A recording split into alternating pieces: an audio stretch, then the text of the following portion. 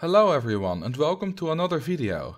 Today I'm going to explain what the harder guest generation option does and how it makes scenarios more difficult, as requested by TechTasties.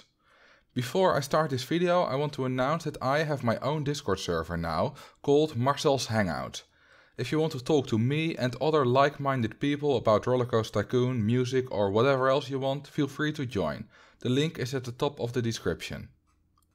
When you make a scenario, there are a couple of restrictions that you can enable to make the scenario more difficult. One of these restrictions is the harder guest generation, which, surprisingly enough, makes it harder to attract guests in certain ways. Although in other areas it also makes it easier, but we'll get to that later. The first thing that we need to know is what the soft guest cap is and how it works. I have talked about this before in some scenario tutorials, and if you have watched those, you know that it is very important to keep this soft guest cap high enough. Basically, the soft guest cap is a certain number, and if the number of your guests in your park is higher than the soft guest cap, the generation of new guests slows down by a factor of 4 or by 75%. Every ride in your park contributes to the soft guest cap, but they don't all contribute the same.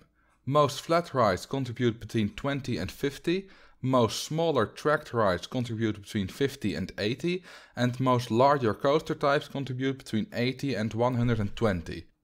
Some examples are: a mini golf contributes 23, an elevator contributes 45, a side friction coaster contributes 65, a stand-up coaster contributes 90, and the Giga coaster contributes 120, which is the highest of any ride. I have linked the full list in the description. Let's do an example with an actual park.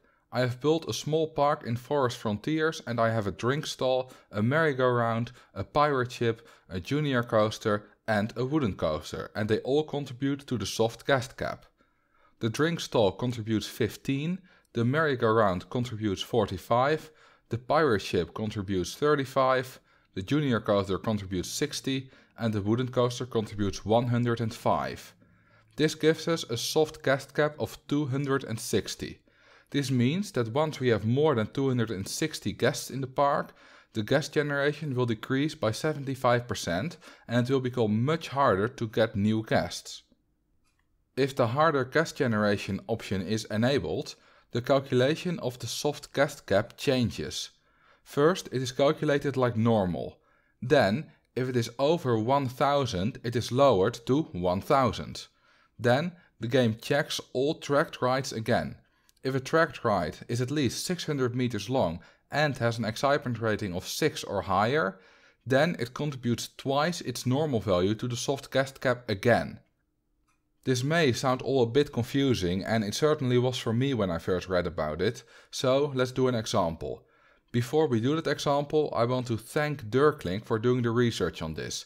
His guide to the guest generation is in the description. This is Southern Sands, a scenario from Loopy Landscapes that has the harder guest generation option enabled. I have built some rides, and at the moment we have 2 3D cinemas, 2 log flumes, 1 monorail, 1 looping coaster, 1 swinging suspended coaster, 1 wooden coaster, 1 compact inverted coaster and 10 junior coasters. This gives us a soft guest cap of 1250. Because this is more than 1000, it is lowered to 1000. Now, all tracked rides will be checked again for their length and excitement rating. There are 4 tracked rides in this park that are over 600 meters long and have over 6 excitement. The looping coaster, the wooden coaster, the compact inverted coaster and the swinging suspended coaster. Their values will now be added twice to our existing cap of 1000. So the wooden coaster will add 210, the looping coaster will add 190 and so on. This gives us a final soft guest cap of 1740. You may notice that this is quite a bit higher than the guest cap of 1250 that we would have had if the scenario had normal guest generation. If you only build rides that fulfill the 600 meters and 6 excitement requirements, then you will always end up with a higher soft guest cap. However, if you usually spam very small and efficient coasters, like I usually do, you will get stuck at 1000 guests. I haven't checked all scenarios myself, but according to RCT.fandom.com, harder guest generation is used in 4 scenarios in RCT1 and 2 scenarios in RCT2. The ones in RCT1 where it is used are Frightmare Hills, Southern Sands, Nevermore Park and Venus Ponds. In RCT2 they are Alpine Adventures and Stone Age. I want to show you one more example where harder guest generation should actually be called easier guest generation. Let's say we have Forest Frontiers, but to make it a bit more difficult for ourselves, we have enabled the harder guest generation option. What we have actually done is make it easier. If we build a single wooden coaster that is over 6 excitement and is over 600 meters long, we get 3 times the normal guest cap. First, the normal guest cap is calculated, which is 105, and then the wooden coaster contributes again, this time with twice its value. This leaves us with a total soft guest cap of 315 with just a single ride, which is kind of ridiculous. There are 2 more questions we need to answer. What about rides with multiple stations and what about advertising? If a ride has multiple stations, its length is divided into multiple sections. For the ride to count as being over 600 meters long, an individual section has to be at least 600 meters long.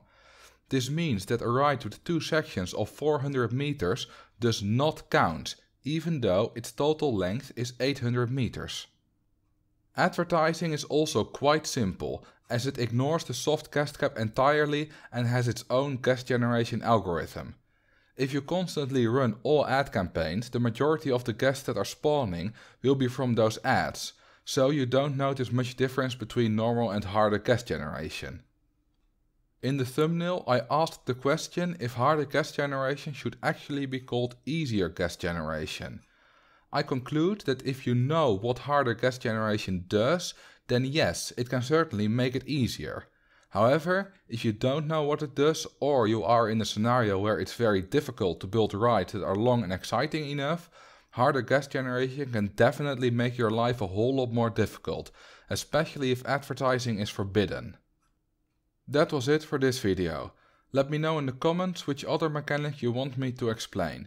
Thank you all for watching, and I will see you in the next video.